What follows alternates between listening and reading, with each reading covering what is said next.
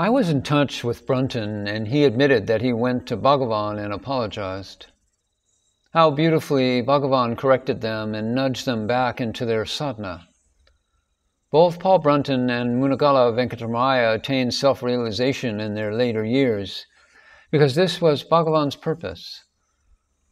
Horizontal expansion took place when Munagala Venkatamaya and Brunton popularized Bhagavan's teachings, and Bhagavan gave them vertical expansion.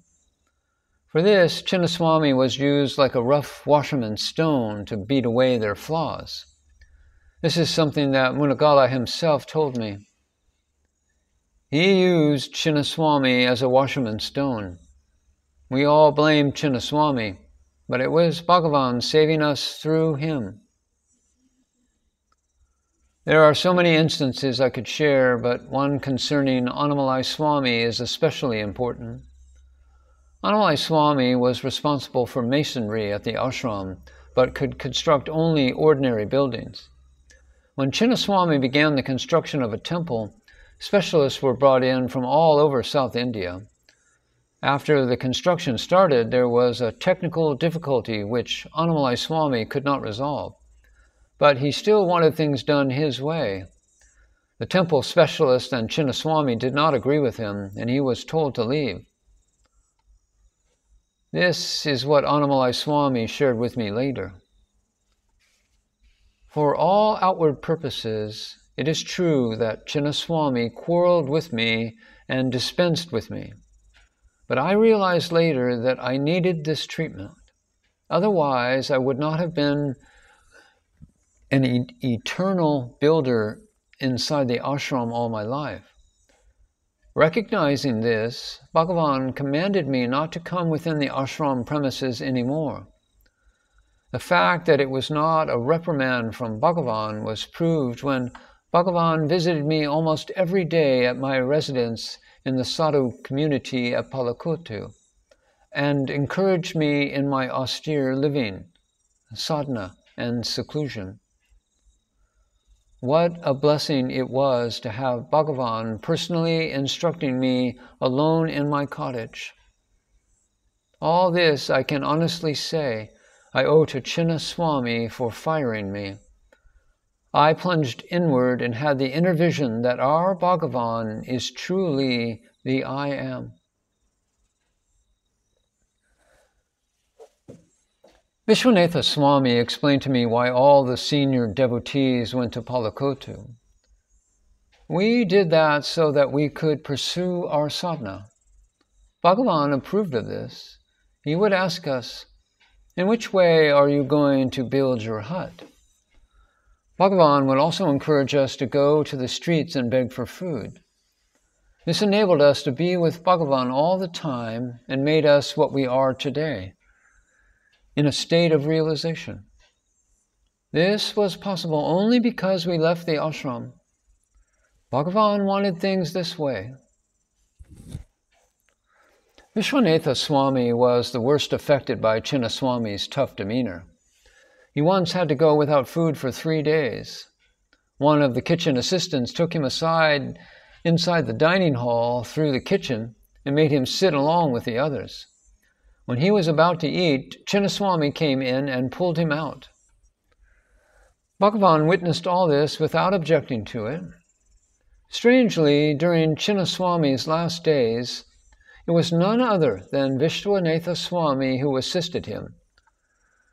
Surprised, I asked him, "How could you do that after being so deeply hurt and insulted?" And Vishwanatha Swami said, "When I was in Dindigul, Bhagavan appeared to me in a dream and asked me to come to Ramanasramam. I immediately left for the ashram. It was 1953, and Bhagavan had already dropped his body. I had no idea why Bhagavan asked me to come. When I arrived, I found Chinna Swami fatally sick and with nobody to attend to him. I felt that this was the purpose for which Bhagavan had asked me to come. I waited on him day and night, nursed him and bathed him. One day, Chinna Swami held my hand and begged for forgiveness. It is sad, but Chinna Swami suffered gravely for his actions. Bhagavan had noticed all his mistakes and made him physically suffer and expiate.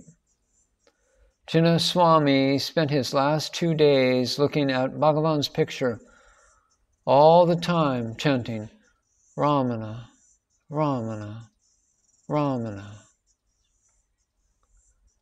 At the time of his death, he stretched out his arms with his eyes closed, his face serene, happy, and luminous. Bhagavan had come to take him and get him absorbed in Arunachala.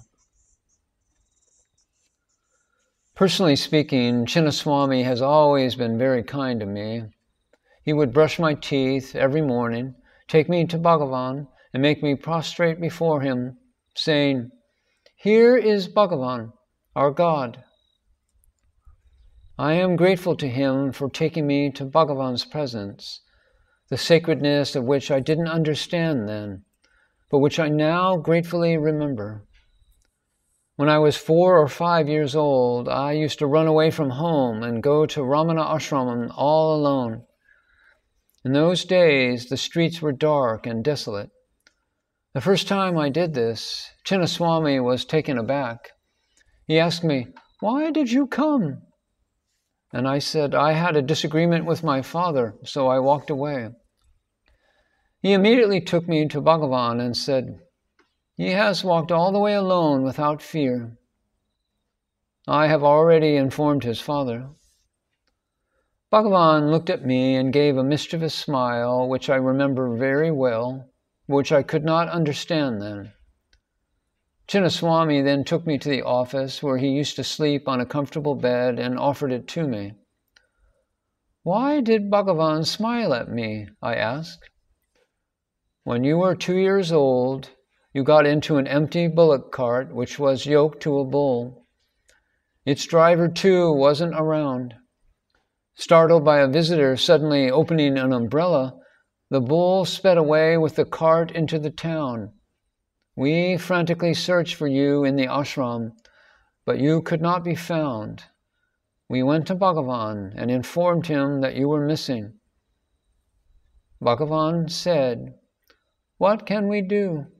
Running away from home is built into our family.'" "What did he mean by that?" I asked, puzzled. Bhagavan's father had an elder brother called Venkatesa Iyer. He had also run away from home on a spiritual quest, Chinna Swami informed me.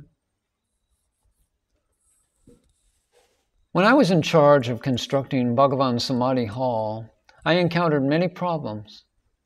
One day, Mrs. Teleyarkan told me, "All these problems will be solved."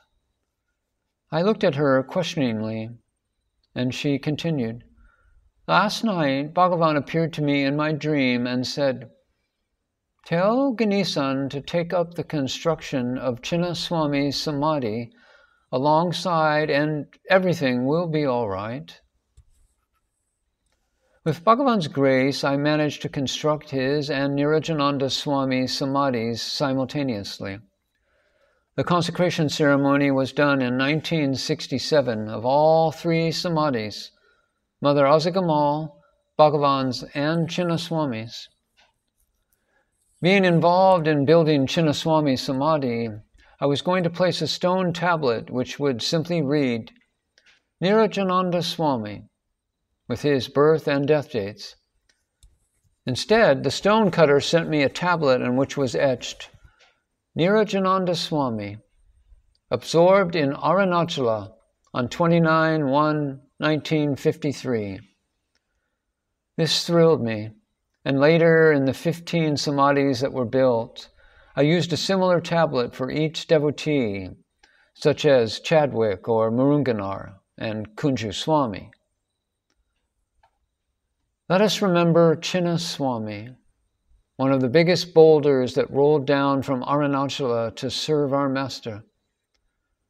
The Master whose only mission, if there even could be considered one, is to make his own state available to all of us, the state of I am.